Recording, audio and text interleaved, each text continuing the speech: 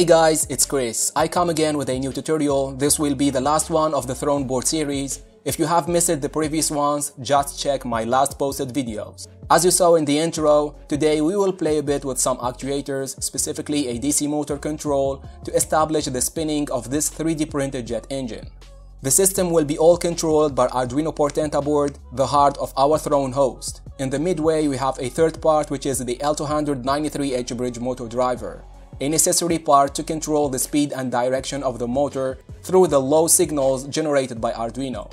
I remind you that I have designed this Throne board schematic and PCB using Altium Designer. There where I dropped an L293H bridge motor driver surrounded by these diodes acting as blockers of reverse and current flow that could be generated back from the motor, just the same way as it is mentioned in the part datasheet. I also added some screw header terminals for motor outputs and for the external power supply, which could reach 36 volt DC. But we need to drop it down to 5 volt to provide the appropriate voltage for Portenta. That's why I used this voltage regulator out here. About the PCB layout, I kept the motor driver near the heater connectors to keep a short output traces, which could help to reduce AMI. I also followed the recommendations of the datasheet and I created a copper pore area around the ground pins to act as a heatsink.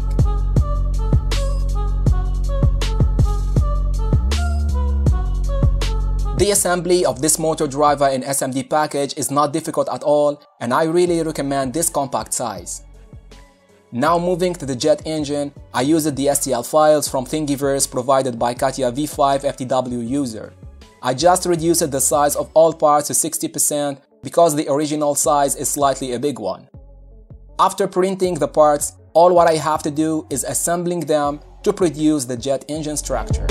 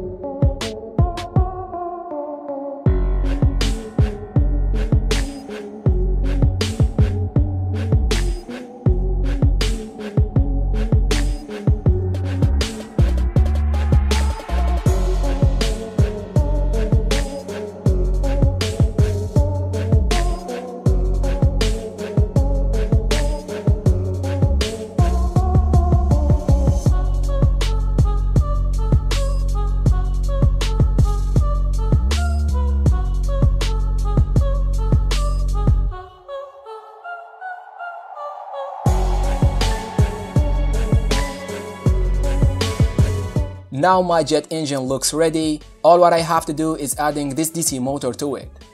I designed this joint part to connect the motor to the engine mechanical structure.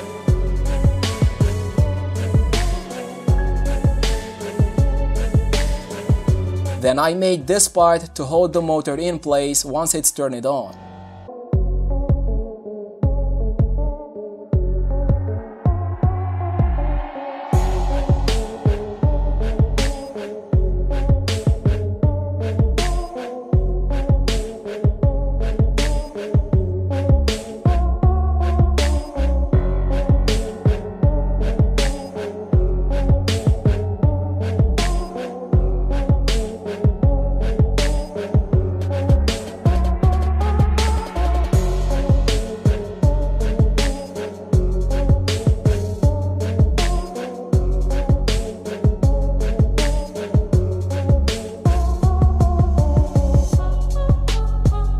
The last step for the 3D printed parts is to screw the jet engine support and the Arduino Portenta.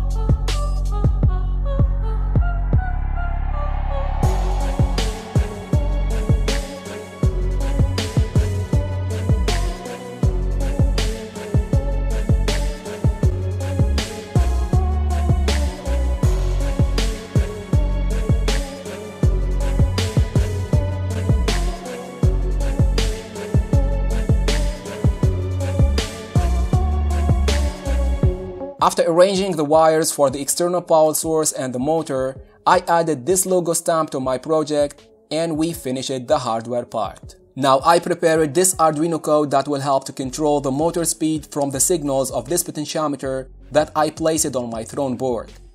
The motor direction will be set through this slide switch. I uploaded the code to my Portenta. Then I set the external power supply to 24 volt. Now it's time to action.